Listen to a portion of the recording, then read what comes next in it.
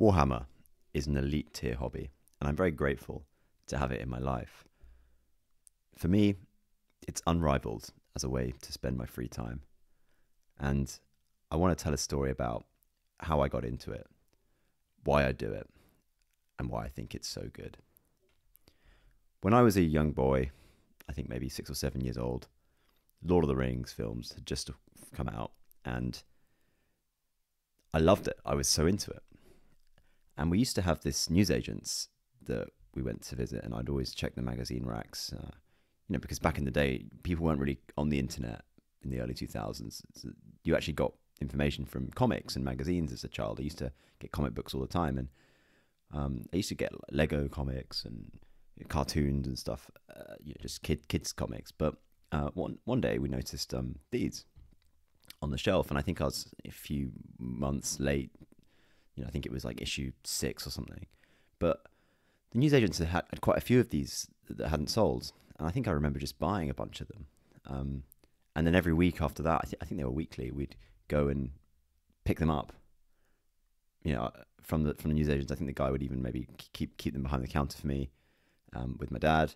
And these were great. I mean, look, £3.99, £4 for a unit or a character model from the films.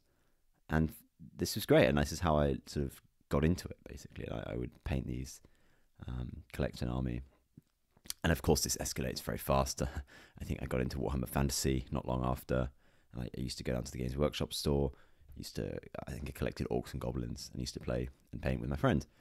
And this isn't me, by the way.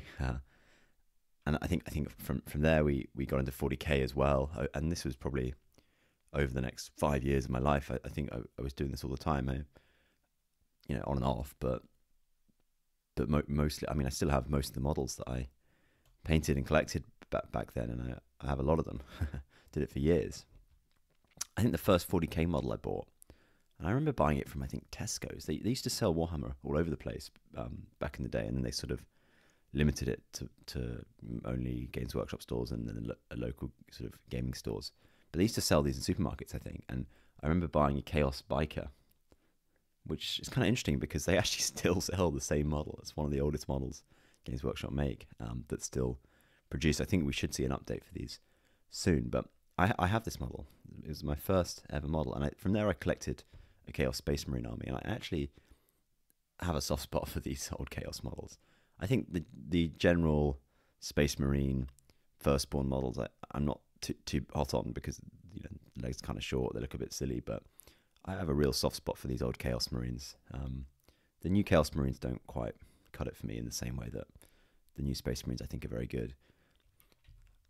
But now I collect a Blood Angels army. I love the new range. There's so much to delve into. I mean, it's Games Workshop have always had a large range for 40k and for fantasy, but at the moment it's just huge.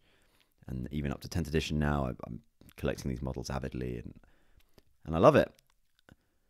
So it's something that's really stuck with me in my life, and I haven't, I've sort of come in and out and had other things going on, but I'd say fairly consistently, it's always sort of come back to me, and I've always been interested in painting and playing and reading about these things, even if I'm not, that actively collecting or sort of planning. And I want to talk about where Warhammer sits in terms of other hobbies. These are the most popular hobbies, or how people spend their leisure time in the UK last year or something. And the ones with the green arrows, I think, all relate to Warhammer in some respect. So reading, traveling, if you go to tournaments, socializing, it's a very social hobby. There's Warhammer-related gaming, and then obviously DIY and arts and crafts is probably what you'd actually put this in mostly, and also board games, right? If you're playing or painting. But it's also, photography. I'd say even meditation is relevant because it's a very therapeutic thing to do, and maybe writing if you're into fan fiction. So I'd say half of all hobbies, activities are sort of captured by the universe of Warhammer, whether it's painting, playing, lore, etc. Which, for me, I found that I have a very addictive personality. So when it comes to drinking, I drink a lot. Or I'm not a gambler, but these are sort of things people can get caught in with addictive personalities. And actually, for me as well, video games have been a real thing. I've played video games on and off throughout my life, and there have been points where I've been, I'd say, fairly addicted to certain video games. And also, people spend a lot of time just watching Netflix series. Most people, I think, normal people spend a lot of time just binge watching TV almost. And this kind of relates to the like dopamine world of constant media engagement. Social media is very bad, and you can spend hours of your life doom scrolling. Well, why am I saying all this? Well, I found that Warhammer for me has been probably the healthiest addiction that I've ever had. I feel like in a way it's healthy to have something you're kind of obsessed by, as long as it doesn't affect your life too negatively. And I think Warhammer really fills that void for me. It's not a void, it just fills that part of my life. And why it's so healthy is that the act of actually doing it, I think, is just good for your brain. Painting, playing, it's very creative, it's very engaging, it's very stimulating. But there's no real downside beyond maybe the cost. I mean, it can be expensive, but, have you seen the price of a pint of beer? Everything's expensive. And you actually get a tangible output, which is why I kind of prefer it to gaming, because gaming, you can sink hundreds and thousands of hours into video games, and it's pixels. It's pixels on the screen.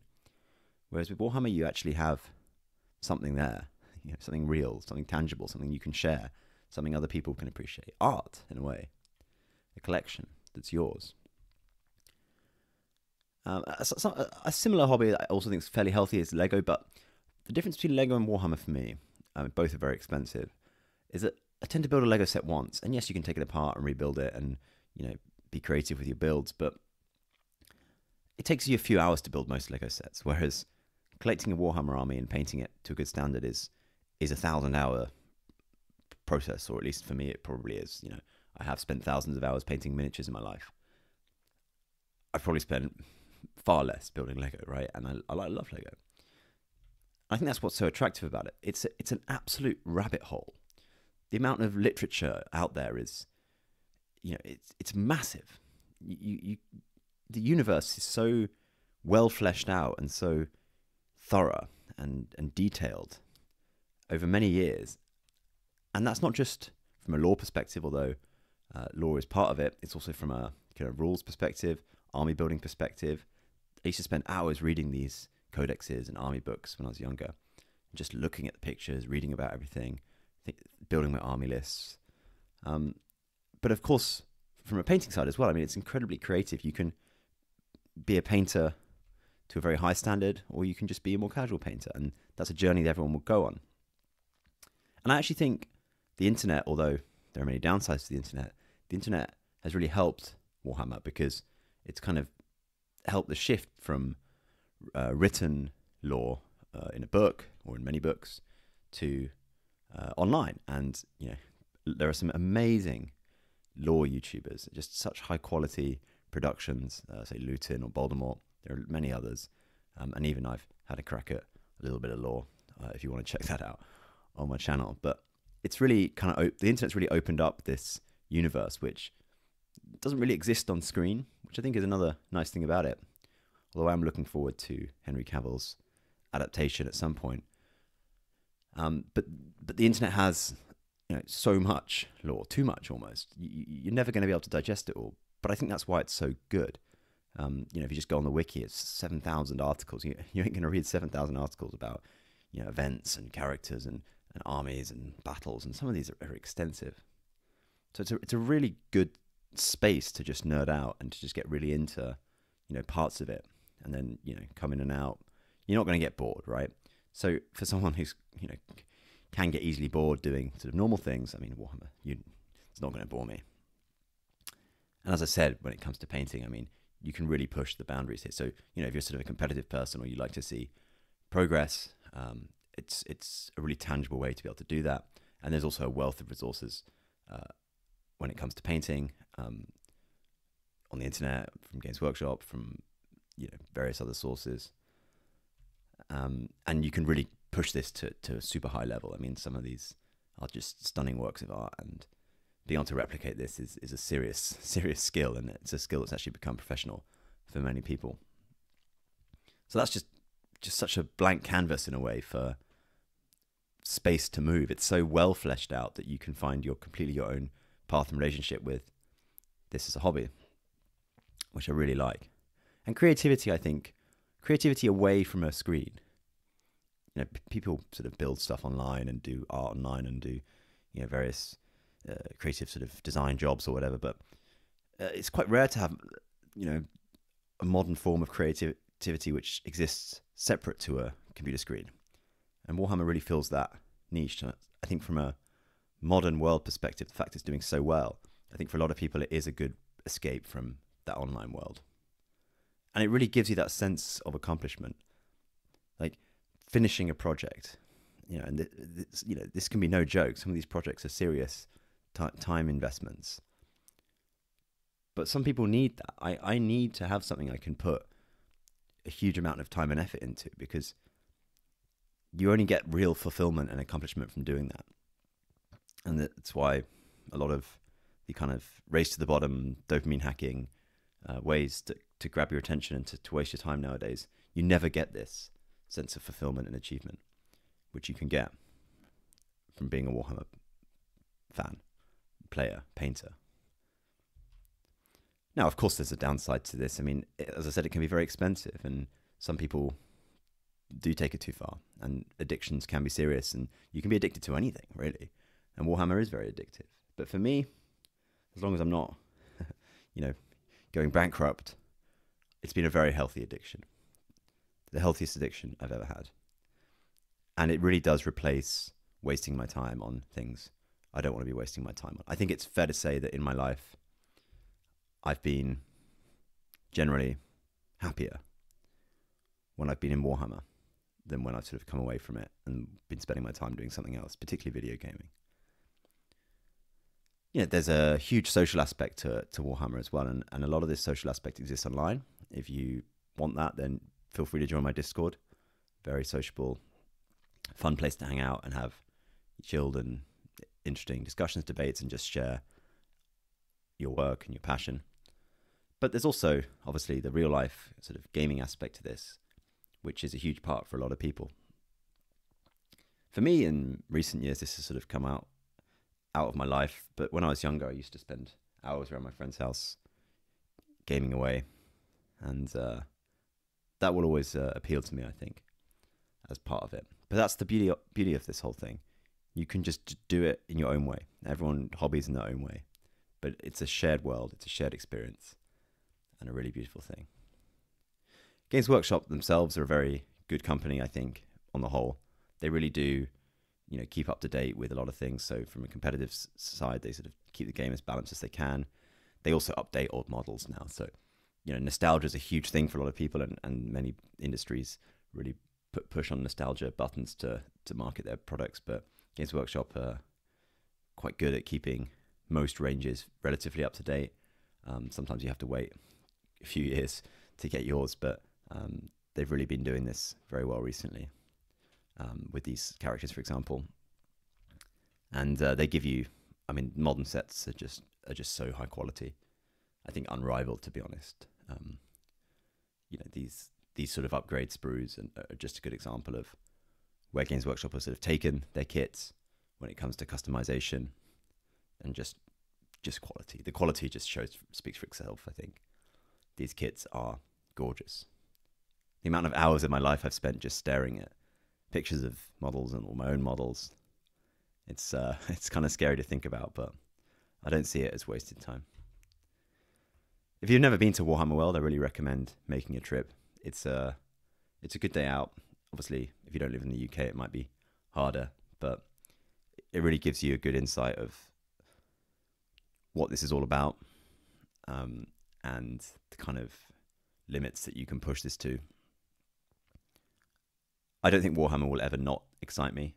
There's always something new to find out about, to get into, almost too much in a way.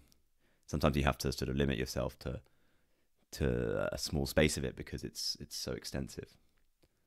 But I see it only growing. I think the future of Warhammer is really bright. I think the Amazon show with Henry Cavill will make Warhammer explode into a really mainstream thing.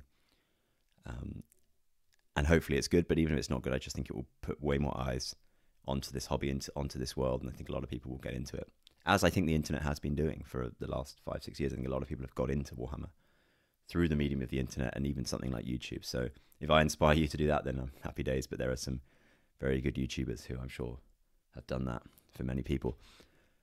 So this is kind of an ode to Warhammer. I don't think this is specific to Warhammer in general. I think a lot of these points are about tabletop wargaming in general. But Warhammer is the one for me. And, you know, I love it. I just love it. And it's just such a big part of my life now, especially with this YouTube channel. So I just wanted to share that. Thank you for listening. I have a range of videos talking about many things, all Warhammer related, on my channel. As I mentioned, I have a Discord server. Please do join. And I also have an Element Games affiliate link if you're in the UK and want to get some discount Warhammer, but don't spend too much money if you can't afford it. Please like and subscribe if you like this video.